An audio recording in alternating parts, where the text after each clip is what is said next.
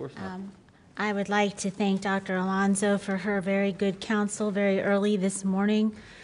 I'm frustrated, and I just want to give a heads up to those that might be addressing this board today on this particular issue.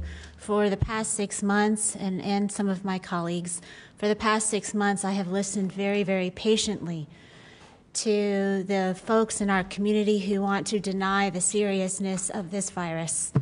Well, as I sit here right now, my 19-year-old daughter is sitting in an emergency room in Orlando. She tested positive for this virus over the weekend, and over the night at 2 a.m. sent me a text message that she had excruciating shooting leg pains. So we don't know if she's dehydrated or if she is throwing blood clots and the virus is attacking her musculoskeletal system.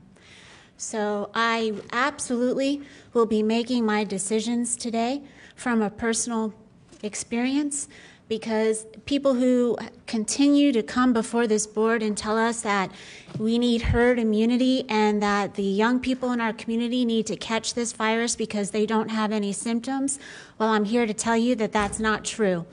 And you never know which one of the young people in our community are going to be attacked seriously by this virus, and that is not a chance that I am willing to take. I don't want to hear anything about underground media reports or anything from quack denier doctors that this is a virus that should not be taken seriously, because I'm here to tell you it absolutely is a virus that needs to be taken seriously. You don't know how it's going to attack your system. In the same breath, I also recognize the economic hardships that it places on our community. Having 2 kids, the other 2, who are healthy right now, work in the restaurant industry and have been severely financially impacted from this virus. But I'm not willing to let another mother have to sit in the position that I sit in today, having to sit here in a county commission meeting because I cannot go to Orlando, which, believe me, at 7 a.m. this morning, I wanted to hit the highway and get up there, but I can't be with her in the hospital. And when she texts me that she's scared, I don't want any other mother to ever have to get that text message and feel the way that I feel right now. So I'm just giving a warning to those in the community.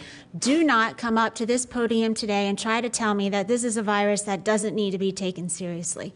Thank you, Mayor. Thank you, Commissioner McKinley.